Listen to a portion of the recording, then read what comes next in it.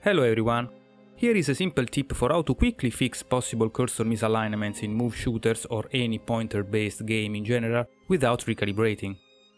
When you notice the cursor has deviated from its original position like this, simply thrust the move forward and the deviation will be gone, like magic. Let's rewatch in slow motion. Cool, isn't it? Even better, you don't have to do this at the calibration screen either. You can do it anytime during gameplay, as I'm demonstrating here.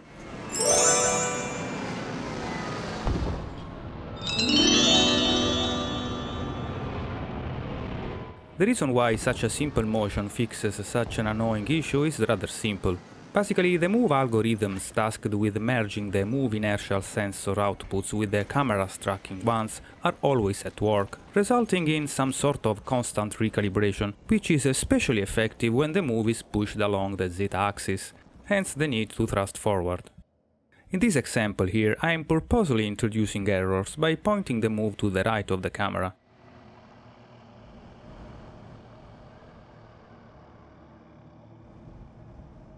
As a result, I get a strong cursor deviation, of course, but see what happens when I thrust the move forward.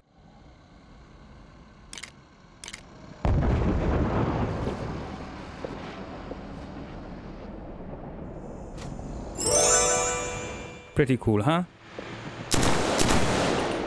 Now, in the case of bad calibration, the system needs to be fed with more data over time to figure out how to fix it, so you need to perform multiple thrusts for the cursor to finally settle in the correct position.